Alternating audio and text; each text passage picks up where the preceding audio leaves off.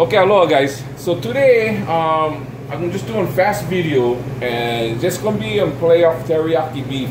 So what I'm gonna do is, right now we got chuck roll in front of us. What I'm gonna do is we're gonna braise this chuck roll. Of course, I'm gonna cut them into like stew meat, right? Like stew chunks. I'm gonna braise them. Then I'm gonna add the teriyaki at the end, and we'll make teriyaki beef. So like teriyaki steak or teriyaki beef, but just a whole different style of making them. We do this when we get big banquets and we don't have time for grill a lot of meat and whatnot. Does it taste good? Yeah, it's actually really good. You might not have the smoke taste on it, but you will get the tenderness out of it, which compensates for the smoke taste. So let me start breaking down this chuck roll, and I get back to you guys. Also, you guys know, yeah, when you guys break down chuck roll, get about 4 or 5 different muscles inside this chuck roll, right? It's not just one muscle with all the grain running one way. If you can, try break down the separate muscles and then break them down across the grain. Now, we're gonna braise them, so it's gonna be soft whichever way, but still yet, and we're using good beef. Now, another thing I want to, before I get into breaking down the chuck roll, use good beef, okay? As you guys can see here, we always use certified Angus beef. That's like the top 8% of the beef in the nation when it comes to choice beef. And but use good beef. I mean, when you braise, yeah, the thing comes soft, but you notice when you braise cheaper beef, it tends to get stringy a lot. Also, when you cut in your beef, if you go with the grain, if you get a lot of chunks with the grain, you will notice more stringier pieces than if you cut them against the grain. Okay. So anyway, let me go start breaking this down. I go show you guys what it looks like when I break them down. Throw them in the pot. We're gonna braise them. All we're gonna do is braise them with water and a couple bay leaves. That's it. No salt, no nothing. We add the seasonings at the end. Of course, with the teriyaki sauce. And I actually, okay guys, so I said breaking down this chuck roll right now. I just want to show you guys, so you notice the chuck roll gets so much different muscles, yeah. This one right here, and then this one going one different way, and then even this one going one different way, and then you got another muscle over here. So as I break it down, I just cutting around, cutting against the grain, taking this so I don't cut against the grain, and so on and so forth, yeah? But just letting you guys know. So let me break down this chuck roll again, totally, and then I put in everything into one stainless steel pot right here. It doesn't have to be stainless steel, you're not using any acid stuff. But as you can see, I kind of breaking down everything against the grain, yeah? And then I cutting them into strips like this. So we braise them. Try cut uniform. Try get as close as each other's piece as possible, so the thing kind of braise at the same time and you know, cook fully true at the same time. Yeah. So let me get through with this thing, and then I get back to you guys when I start braising. Okay, I'll be back. Okay, guys. Okay, guys. So I break down the whole chuck roll. Yeah. So what I'm gonna do now is I'm gonna fill them up with water, just regular old tap water. We like them just cover the meat. I mean, literally just cover the meat, because the meat itself can let go some juices, yeah? Then I'm going to throw a couple bay leaves inside there, and then that's it. We're going to start braising. I get about 20 pounds of beef in there, so, you know, my braising time is going to vary as the amount of meat you guys use. But, okay, so just about cover, right? And then what I'm going to do is I'm going to throw a couple bay leaves in there, but you guys judge them. For me, this is going to take about 3 hours. 3 hours for braise and get soft. And then what I'm going to do is I'm going to take out the water. But, you know, that water you guys saved, that is not, you know, when you do bones as stock, and then when you do meat that's, oh,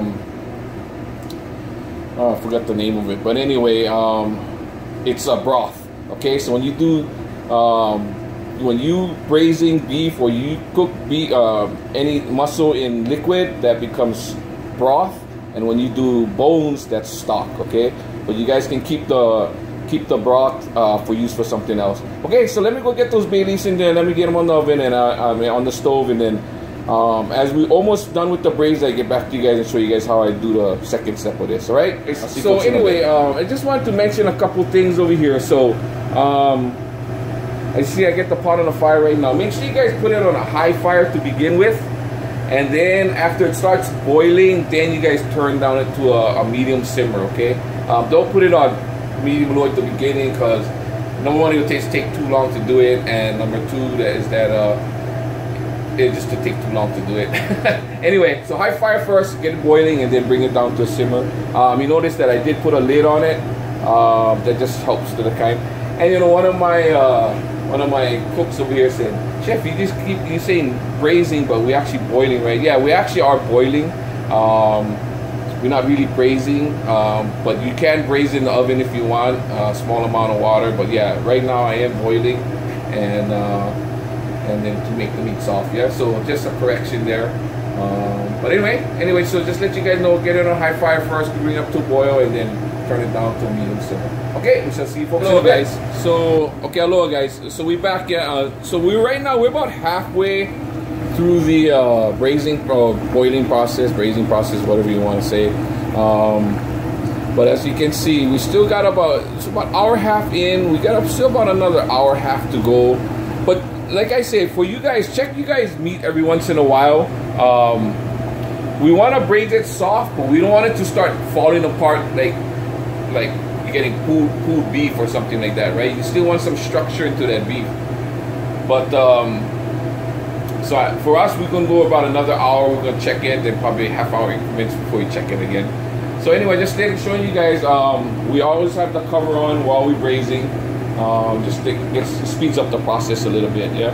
So now I'll get back to you guys in a little bit, and when the product is finished, and I'll show you guys how we mix the teriyaki sauce into the meat. And we actually drain the meat. We saved the broth. Drain the meat, and we'll add the sauce to it, and let it kind of braise in the sauce for a couple of minutes, and then we'll add sauce as we pull up everybody's order. Yeah. Okay. So I'll see you guys in a little bit. Okay, aloha guys. So the braising is done, or the boiling is done, whichever way you want to put it. So the meat, actually, to tell you the truth, I went 2.5 hours. I probably shouldn't have gone the last 20 minutes. For me, it's a little too soft, but it's okay if it's for home and whatnot. So it's fall apart soft right now. I want a little bit more structure to the meat. That's why I let it cool down a little bit. So what I'm gonna do now is, we're gonna just dip it, or get a bowl of teriyaki sauce, and we're gonna just soak it in there for a couple of minutes and then plate it. The teriyaki will get in there, and we'll add some sauce at the end. But when I start to plate this thing, I'll show you guys how we soak it in the teriyaki first, and then how we plate it. It's basic Hawaiian style plate lunch. Gonna have 2 scoop rice, macaroni salad, and teriyaki beef. Okay. So anyway, just to let you guys know, we're just doing a different way to do teriyaki meat right now, teriyaki beef. Yeah. Instead of grilling on the outside, we actually braise the beef. We braise a chuck roll to it soft, and then we're going to soak in the teriyaki sauce. It's got a lot of flavor. Remember now, all we added in there was the water just to cover the meat, and a few bay leaves, and that was it. I ordered nothing else, no salt, no pepper, no nothing. And then we're going to do them in the teriyaki sauce. We get a lot of flavor. Bay leaves help that savory taste to come out. But anyway, I'll show you guys when you start to plate up and soak them in the teriyaki meat. Okay, so I'll be back in a bit. Okay guys, so anyway, this is how we doing the teriyaki. So I just took the beef, and I basically just put them in a bowl of teriyaki, yeah? And I let them soak for a couple minutes, or even a minute. A minute is fine. And then all we do is we plate them up after that.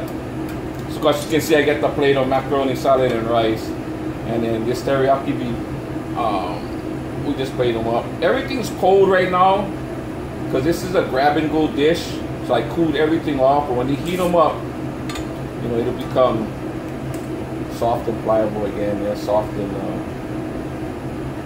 and I'm gonna give them one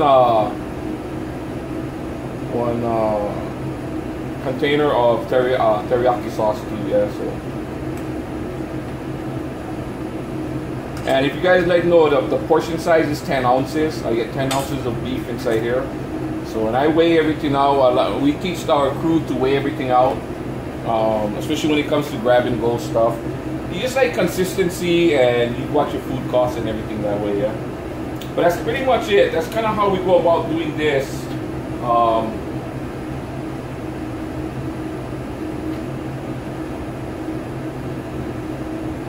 Okay.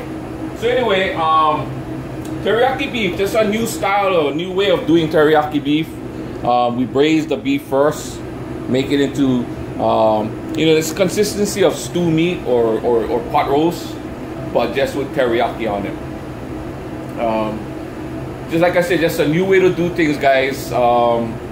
We do this when we got a large amount to do, or we're doing like a 500-person banquet where we cannot just have one cook sitting there and cooking teriyaki beef all day, because by the time the first ones he cook already gonna be dried out, and the last ones he cook still gonna be, it's gonna be good. But you kind of just do them all one time, and then if we're doing a large banquet, we'll just dump the whole pot of.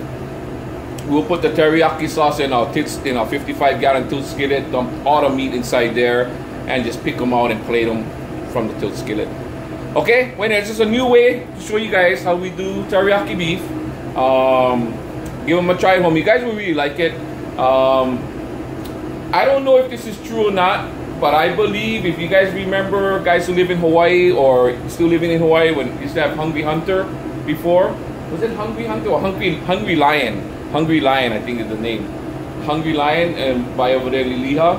I believe they used to do their beef this way, the teriyaki beef. They actually have some good teriyaki beef, and was always like stew meat tender kind, and I believe this is the way they did it. But if it's not, then don't get mad at me. And you guys who's working at Hungry Lion, don't get mad at me, okay? I just thinking that this is the way they used to do them.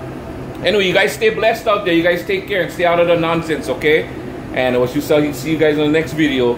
And I'll try to get more videos up, but this was just a short thing to show you how different ways we make teriyaki beef. All right, take care, stay blessed, and we will see you folks in the next video. Aloha.